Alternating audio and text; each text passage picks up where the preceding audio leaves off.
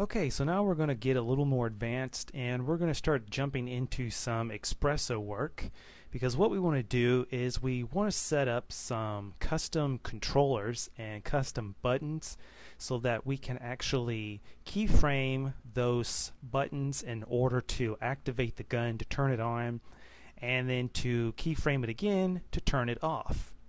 Otherwise, what we would have to do to get these barrels to spin is we would have to come over here to the cloner object, and we would have to continually keyframe the, I believe it's the offset. Yeah, in order to get these barrels to spin, we need to keyframe the offset. Now, that's, we could do that. It's not really a problem. However, working with the MoGraph cloner, it's just going to create some extra Expresso work for us to do, and I want to try to keep things as simple as possible. So what I'm going to do is take the cloner object and I'm going to make it editable. Now this gives us a null with all of our barrels in there, and we can actually name this here to barrels. Okay, so now all we need to do is take the tip, because the tip and this middle cylinder, they are going to be rotating with the gun. So what we need to do is find those. That's going to be the mid cylinder and the tip. We need to put those in the barrel null as well. And now when we grab hold of that null and we rotate it in the B value, which is for banking, now that whole assembly will spin. Now, right offhand, I see a little bit of a problem here, and that is these barrels are going into a flat slate of metal here. So we need to clean that up and make a hole. So let's go into polygon mode on this main body, and I'm just going to select those polygons and extrude them inward with the extrude inner tool, and then I'm just going to pull those in like so. And then just to kind of make things look a little better, I'm going to go to line mode, and I'm going to bevel that inside line just so it's not so sharp, like that. Now those barrels need to be lengthened, so we'll just go to point mode, grab our live selection rectangle tool, be sure that only select visible elements is off, and we need to select all 6 of those barrels, and we just want to click and drag here because we want to grab all the points on the end of that on those 6 barrels, and then we just want to pull them down.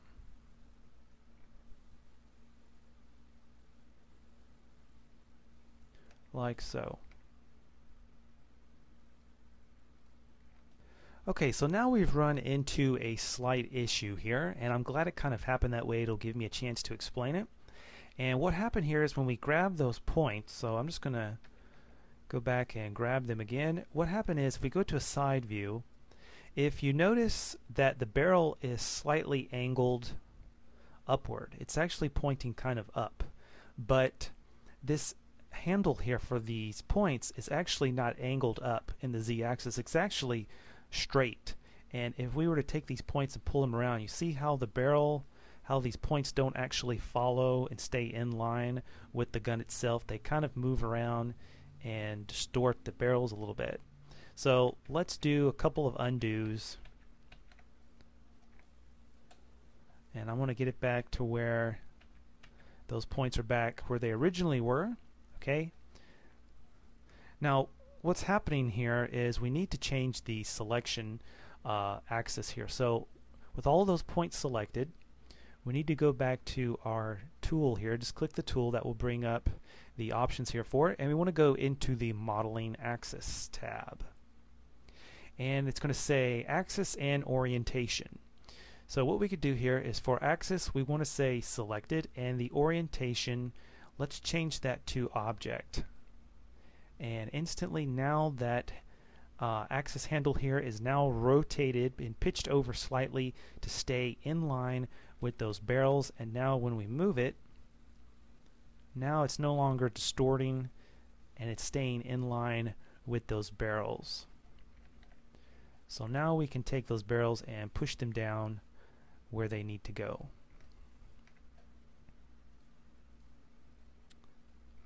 Okay, so now when we rotate that main barrel null for the B value here, now we get the gun to spin and it looks correct.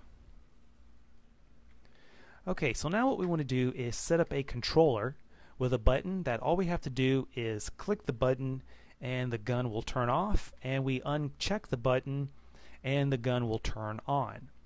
So to do that, this is where we're going to need to jump into some Expresso work.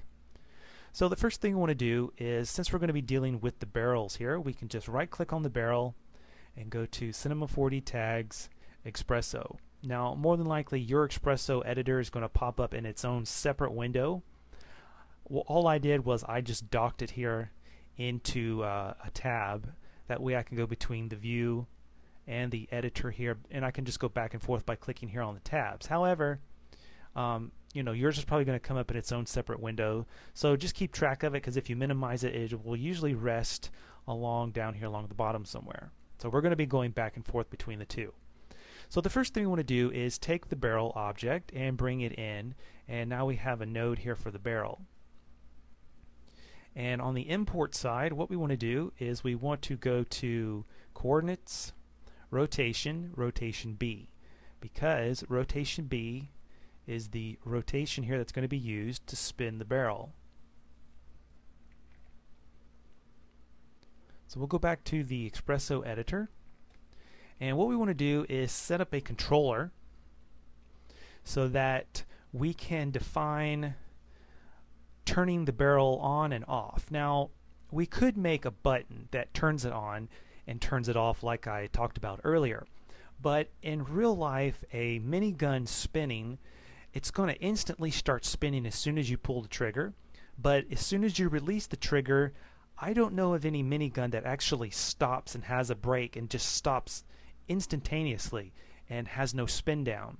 So in real life, a minigun, once it's done firing, it's actually going to take a second to spin down before it stops. So what we're going to do is we're going to create a custom controller that we can keyframe to instantly come on, and then we'll just gradually bring it down over a period of maybe 30 frames or so in order to get it to stop spinning. That way it looks a little more realistic and it just doesn't instantly come on and then just instantly stop. Okay, so what we want to do now is create the controller that's going to be used to determine the speed in which the barrels are going to spin. So we could do this by creating another null object and then linking some user data to that, but I usually like to just keep everything here with the same Expresso tag, and then we can later just take those sliders and these value controllers that we're going to make, and we can actually just drag those into the viewport where they're always there. We can get to them, and it's a little handier that way just to do it. So what I'm going to do is click on the barrel object here for the barrels, and I'm going to go to user data, add user data, and we're going to create our own custom controller here. And what I want to do for the name is I'm going to call this barrel speed. That's going to be the name, and the data type is going to be float. The interface is also going to be float, and the unit we're going to set to real. So now what we have here is a minimum and maximum value. We'll just leave the step at 1. But the minimum and maximum value are going to determine the rotational steps or the rotational periods of the gun and the barrels every second. So what that means is, since we're dealing with a scene here that's going to be 30 frames per second, the minimum value is going to be 0. That means whenever this controller is set to 0, the gun is not moving. The barrels are stopped. But the maximum value will determine how fast the barrels are going to rotate and make a complete 360-degree rotation per 30 frames or in 1 second. So there's really no need to go get real crazy with this, because I know miniguns spin very, very fast. But since we're working with 3D and we're going to be applying, or you can apply motion blur to the barrels to blur it, all we need is a fast enough speed just to get some really good blur to make it look as though they're spinning really, really fast when actually they really aren't. So what I'm going to do is I'm going to take this value to say, let's do something like maybe 360 degrees times 2, 720. Okay, so we'll just leave it at 720, which means it's going to rotate in 30 frames, which is 1 second long. It's going to rotate and make 100. It's going to make a 360 degree turn twice in 1 second, which should be plenty for what we need. So I'm going to go ahead and click OK. And now I'm going to take that barrel object because we need to get the user data out of it. And you notice here, when you click on the user data for the barrels, now our barrel speed controller comes up that we just created. So now we need to take the barrel, bring it in over to the left hand side, and on the output port here we need to go to user data. So we'll select user data barrel speed, and now we have a barrel speed output port from our controller. Now what we need to do is add a time node, and we need to introduce some time into our Expresso equations here. So let's go to right click and go new node, Expresso, and we want to go to the general and go down to time. Now by default it comes in with a time output port. So we just want to right click on that and click delete, and what we want is a real output port. So click there on your output on the red square there and just choose real. So now we've got our controller, we've got some time, we've got our barrels. Now we need to start linking these things up, but before we do we need to introduce a math node in here. So we're going to go right click, new node, Expresso, calculate, math. And we want to set this here to its current function is set to add, and we just want to change this here to multiply. And the way this multiply node works, if you click on it, you'll notice that you have two inputs here, input 1 and input 2, which is the first one here is 1, the second one is 2. And the way this works is it takes input 1, multiplies it by input 2, and then gives you an output of the multiplication between the two.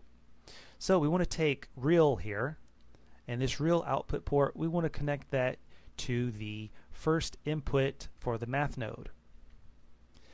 Now one thing that we need to do here is if we suddenly just connect this barrel speed to the second input, we're going to have some problems.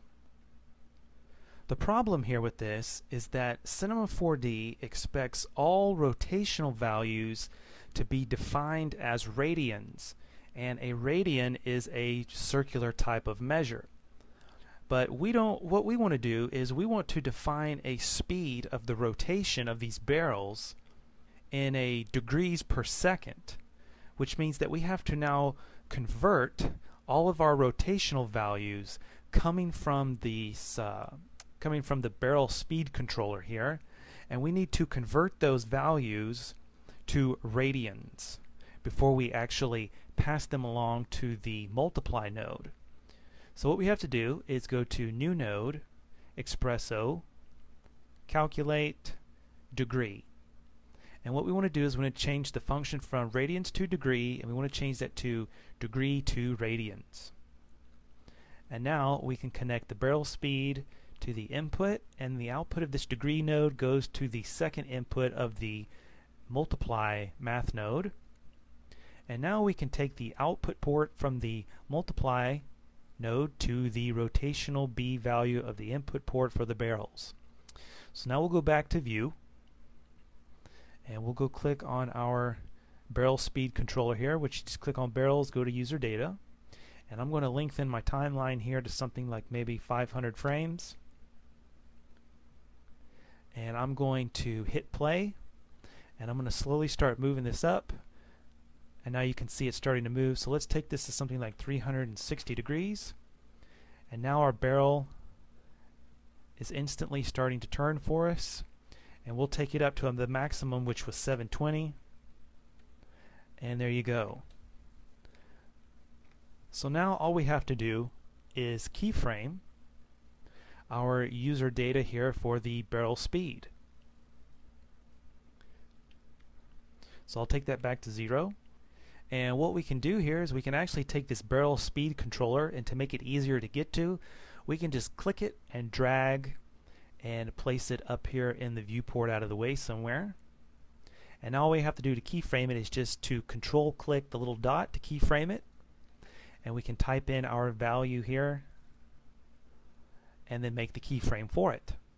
Now if we deselect the barrel, you can see that the controller went away. So we need to click the barrel object again, right click on this controller and click show always. Now when we deselect the barrel, that controller will always be there. It'll just make it easier to get to it instead of actually having to go through here and select the barrel, and if you're not on the user data tab, then you have to go to it and select it. It's just a whole lot easier just to select this controller up here in the viewport. Okay, so now we've created our custom user data controller here to control the rotational speed of the gun. And what we're going to do next is set up a custom controller with a button in order to click to keyframe it for our muzzle flash. But I see that I'm coming up here now. I'm getting close to 20 minutes again, and it's probably going to take another 10 or 15 minutes to set this up. So I'm going to go ahead and stop this one, and we'll continue in the next lesson with setting up the custom controller for the muzzle flash.